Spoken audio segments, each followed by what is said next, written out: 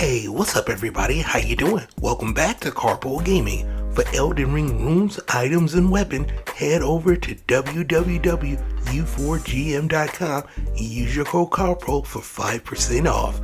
Welcome back to another Elden Ring video. Today we have another amazing summons to get after. We're talking about the Bloodhound Knight Floh. And yeah, it's a good one, ladies and gentlemen. And in today's video, I'm going to show you exactly how you can get it and walk you through step by step. So without further ado, once again, thanks for watching and let's get started. Now, this amazing summons can be yours right here from the hero's grave, but you're going to have to make it there. Starting off from the primeval sorcerer Azure, right across this bridge is the Gilmore hero's grave. Now, you see something pop up right there? That's a full step-by-step guide to get you to this lovely Azura save point.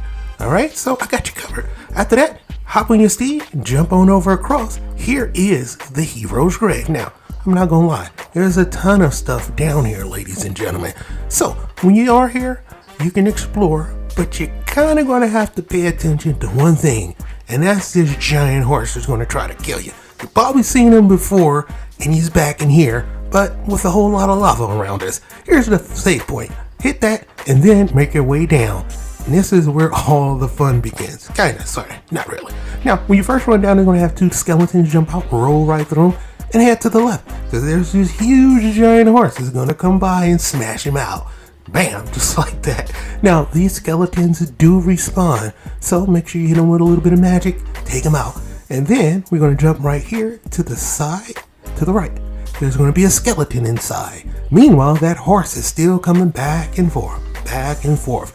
So, once he head up, we're going to jump back right there, and then we're going to make our way down, and then we're going to make another little right in here. Then from here, we're going to make our way to this door right over here to the left. Don't worry, right there, yeah.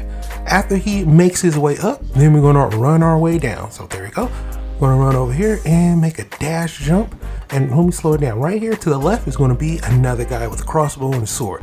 You're going to have to take this guy out. Take him out. The other guys are rather easy, but there's another guy right there in the back in shadows with another crossbow and a sword. And there are some other goodies that you can get around here. So go ahead and pick up all the materials, make your way up to the top where there is another guy with the same crossbow, same sword. Now you can't see it right now, but there is a gargoyle fire tower right there that you're going to have to hit to come down. And over here is going to be two more of those guys with the sword and the crossbow and some more materials for you to get.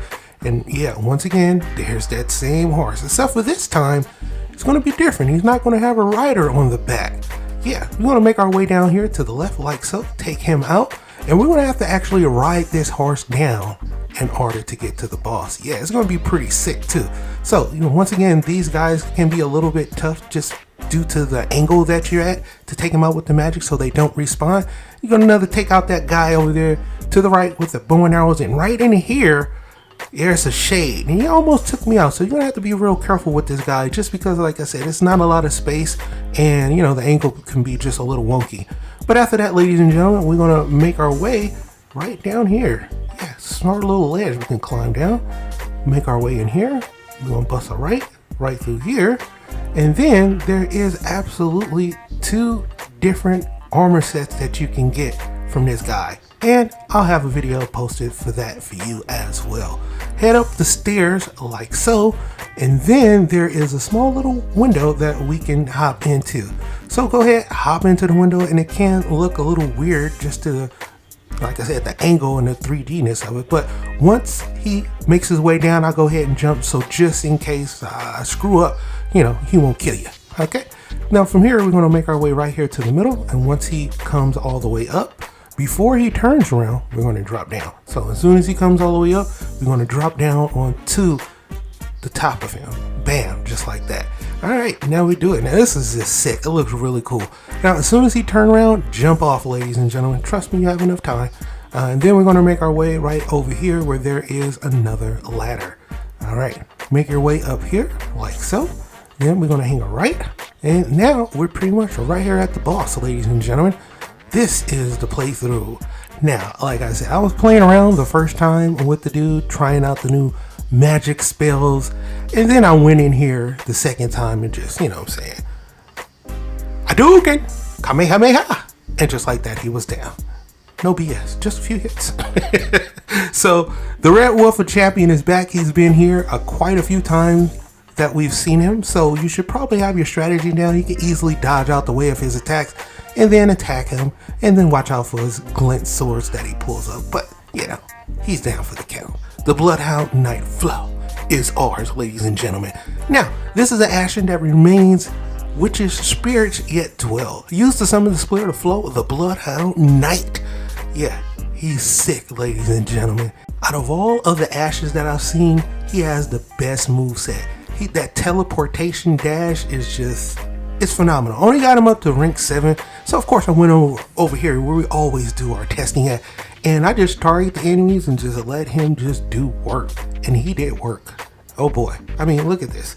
The dude is just amazing. The animation that he has when he teleports is just sick. I would hate to fight him, you know, as a boss, a bigger boss that's teleporting around, because it would just be devastating for you to know that moveset. It's very very welcoming to have this guy on our squad, you know what I'm saying? So what do you think? The Bloodhound Floh is absolutely doing work, ladies and gentlemen, through all of these enemies. Like I said, if you are in the mood to get yourself a nice lovely summons, well, hey, we have a brand new one to play with, and this one is phenomenal, ladies and gentlemen. So I showed you how you can get it. I'll walk you through that nice dungeon. Now all you have to do is get out there and get you one too. But for right now, that's pretty much going for the video. I hope you truly enjoyed it. As always, if you are new to the channel, how you doing? Welcome. Don't forget to subscribe. Right here at Karpo Gaming, upload a wide variety of videos ranging from updates, tips and tricks, guides and news, and a whole lot more. So hopefully you enjoyed this video. Once again, thank you everybody for all your love and support. And as always, I'll be seeing y'all in the next one. Later.